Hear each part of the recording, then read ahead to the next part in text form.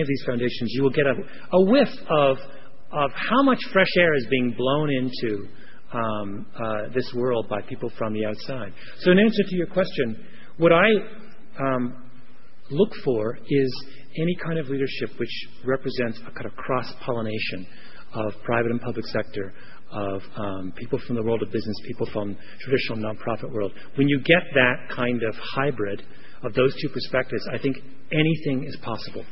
To go back to my KIPP example, the KIPP Academy was founded by two teachers who came out of Teach for America.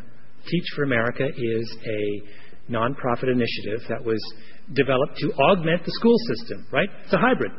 And what happened with that hybrid? Well, a generation after Teach for America was founded, two guys graduated from there and said, let's start a chain of charter schools, incorporating some of our fresh ideas from the outside. And that kind of cross-pollination is such a powerful thing. And that really is what gets me excited. You can start. Two more. Okay. Now this won't be a trouble. Oh, I can't see you, so I'm just waiting randomly. Well, this won't be a softball, so it's good. It won't be a softball. I lived in New York for about 10 years in the 80s and 90s, and a lot of people there attribute New York's comeback to Giuliani and Bratton's increased police presence and advocating the broken window, the theory of policing, arresting people for small crimes like loitering and pandering and drug possession. And to the extent that was effective, it made the city a lot safer, particularly for the poor people that were the primary victims of crime. So my question is, do you believe in the effectiveness of that theory? And if so, how do you reconcile that with your advocacy of reduced sentences for drug possession, for example? Mm-hmm. Well, I think that many things went into the decline in crime in New York City. And chief among those things was a willingness on the part of the police to believe that their actions could make a difference. That is to say, policing was not reactive, it could be proactive. They could set standards in public spaces for behavior. I don't find that inconsistent with the notion that it is wise to strike a more practical balance between punitive drug laws and sort of compassion in that area. I think that it's just part of. I think they could be consistent. What binds those is a notion that police work ought to be intelligent. It should be guided by clear strategic goals. It should be informed by the notion that they can make a difference. And if you look at all the things that the police have done subsequently in New York to bring crime rate down even further, and it continues to fall, they have moved well beyond that initial strategy of broken windows and have gone to really attempting to understand the intricate dynamics of crimes in individual neighborhoods. And it's an extraordinarily impressive demonstration of how the public sector can use its resources wisely and effectively. That being said, it should also be pointed out that the work that the police did was only one part of a huge effort by many different organizations in that city to address some of the underlying social problems of the community. Every bit as important were the groups that took over management of the parks and cleaned the parks up and made them, livable public spaces again. The incredible numbers of religious groups who worked to develop affordable housing in the South Bronx. I could go on and on and on. The educational work that I've been talking about with KIPP, these are all, everybody climbed on board after that initial success that the police had with crime.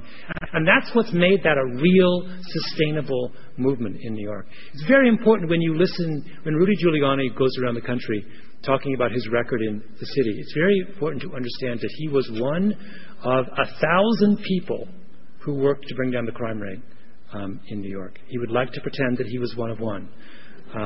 As I said I talked to a reporter from the Star Tribune, I said, always remember what Johnny Unitas said. The quarterbacks get too much credit when their teams win and too much blame when they lose. Right? When Giuliani speaks, remember that. First question. Yes. What brand is your air conditioner?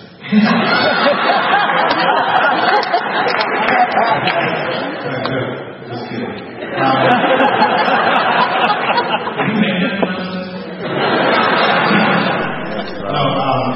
I was wondering, listening to your analogies or anecdotes about the Jews and the Italians in New York in early 1900s vis-a-vis the Mexicans in 1925, etc. And given the history of our country around race and color, what role does a positive regard play in creating life-enhancing opportunities for people, in initiating difficult efforts on their behalf? And how do you change community or society to upgrade positive regard of historically downgraded peoples? Yeah. Well, that is on the long list of difficult questions. We've ended on the most difficult. And the short answer is, I don't know. But I share your belief that that's one we've got to crack before we can really solve this puzzle. David Lebedoff mentioned that I'm writing a new book, and one of the things that I am doing in this book is I am looking at the kind of historical legacies that different cultures have. Does it matter what your great-grandparents and great-great-grandparents did for a living, or where they lived, or the circumstances under which they worked? And the answer is it does, in ways that are very, very surprising and in some ways disturbing. We really are profoundly, in ways we choose to ignore, creatures of our history, family history, our cultural history, and unless we appreciate that fact and deal with those legacies, whether they are positive or negative, I don't know whether we're ever going to fully wrap our minds around the problems that bedevil us. And also I think that unless you understand where you come from, you can't change the future. You have to understand the kind of hand you've been dealt and then take appropriate steps. Let me give you, and this is a sort of 2 minutes on this one story. I went out to Berkeley. I'm obsessed with math for complicated reasons in this book. I went out to Berkeley, and they had a problem in the 1970s that qualified African American students were coming into Berkeley with great test scores, and they were flunking out of freshman calculus, and they didn't understand why. And they were looking at the other kids in freshman calculus, particularly the Asian kids, and those kids were acing it. And the question was, what's going on here? Right? These black kids have great math scores coming into the school, but they're failing. And they looked very closely, and the first round was maybe they can't do math. And then there was one guy, what do you want to call? He said no, he wouldn't refuse to accept that. He began to interview all the kids. And what he discovered was that the Asian kids, after math class was over, in the evenings, would get together in a group and study. Compare notes, help each other out. Why did they do that? Because that was a powerful part of their cultural vocabulary. It's the way they operate. It's the way they operated when they were in high school. It's what their culture taught them.